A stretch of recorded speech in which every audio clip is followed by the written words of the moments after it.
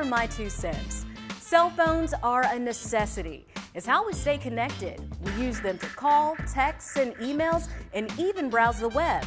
Smartphones are basically computers that you can fit in your pocket. The thought of not having one is frightening. I know I personally get a bit of separation anxiety if I accidentally leave my phone at home or if I've misplaced it in the house for just a few minutes.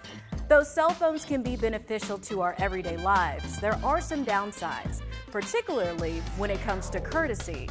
July is National Cell Phone Courtesy Month.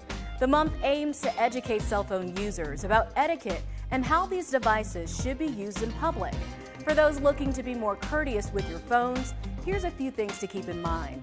Be careful with using speakerphone in public spaces. Remember, not everyone is interested in hearing what should be a personal conversation. That also goes for playing music without headphones. Remember to put your phone on silent when necessary. Nothing is worse than being in a movie theater when someone's phone goes off, especially during the good part. Not to mention the constant vibrations from text messages, just as bad. Lastly, just be in the moment. Sometimes we spend so much time on our phones, we can lose connection with those who are right in front of us. Try putting the phone away while eating dinner with family or when hanging out with friends. Don't worry, your text messages and social media notifications will still be there.